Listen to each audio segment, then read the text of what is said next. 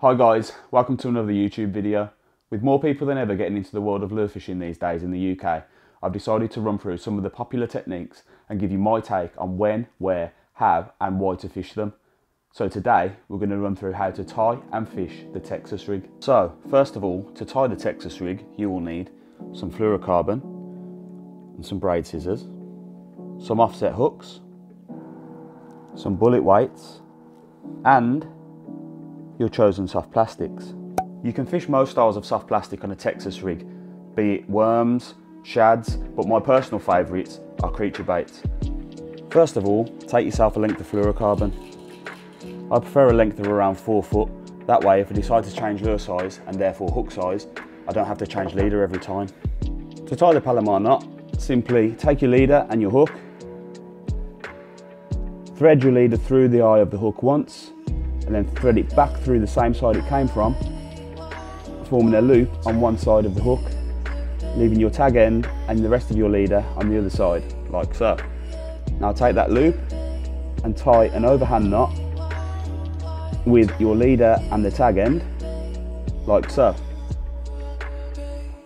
Now take the hook, pass it through that loop and pull that loop over the overhand knot, moisten it and then cinch it together, and there you have your hook tied on. Trim off the tag end. It couldn't be simpler. So the next step is to rig up your soft plastic. To do this, simply take your lure and your offset hook, push the point through and nick on a small bit of the lure, thread it up the shank and position it on the top piece of the hook, like so. Now you're going to want to measure where that hook comes out. As you can see on the foxrage critters, the point of the hook comes out right at the top of the groove. I'm using a size 1/0 here. Take that point and go through the body of the lure, bringing it out at the top of that point, at the top of that groove, sorry. And there you have a perfectly rigged soft plastic on an offset hook. The final step would be to take the end of your leader, like so,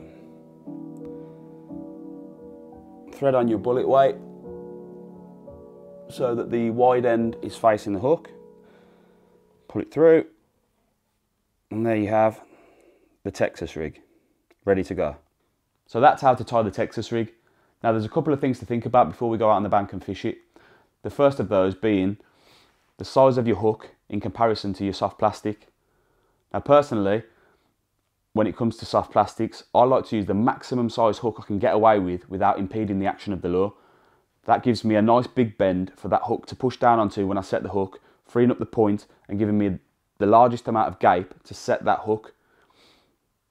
So with the foxrage critter here, the 7cm version, I'm using a 1/0, and that fits perfectly at the top of that groove there that's been specifically created for offset hooks without impeding the action of those claws. So that's a good thing to think about when you're tying on different lures. Are you impeding the action of the lure, and is there enough bend of the hook there for that lure to push down, freeing up the point and then setting the hook? So the second thing to think about when fishing the Texas rig is the weight of your bullet weight. Now personally, I like to fish the rig on a still water, be it a canal or a lake or even slacks on a river, so I don't need much weight to counteract the flow. So I can fish it quite light, and I like to give it, especially at this time of the year, a nice slow flutter to the bottom, as although they're separate, the weight and the lure itself, that weight will cause momentum, dragging that lure down to the bottom quicker if you're using a heavier weight than it would if you were using a lighter weight. So I like to fish as light as possible, especially in these cold months, so I can get that nice slow flutter of a presentation, which can often buy more bites. Another thing to think about with the weight of the bullet weight is the size of your lure.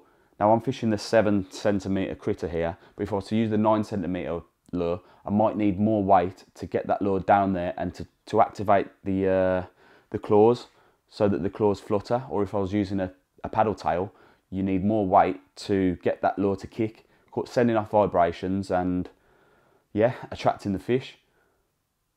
So yeah, I think that's everything. Let's go out and give it a fish.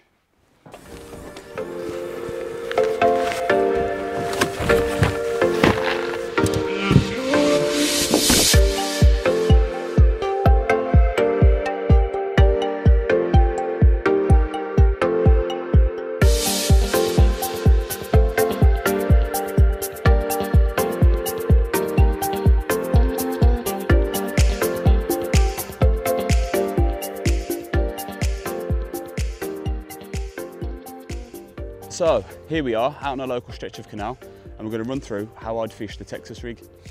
First of all, I'm going to run through my rod choice. I've got with me today my foxrage Terminator twitching jig, and that's rated between 3 and 14 grams. The reason I've opted for a slightly heavier rod than, say, a conventional ultralight setup is so that I've got enough backbone, enough stiffness in that tip to really set those hooks home. When you're fishing with offset hooks, you've got to remember the hook point is buried in the soft plastic, so you're going to want a rod that when you set the hook, you're really driving that hook point home and you're not missing hook sets and losing potentially a decent fish. So that's the rod choice. Let's go and look at how to fish it.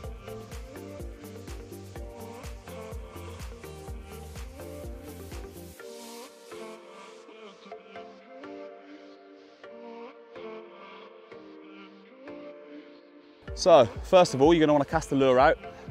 As it hits the deck, I like to follow it down, staying in touch with it the whole time, as you can get bites straight away.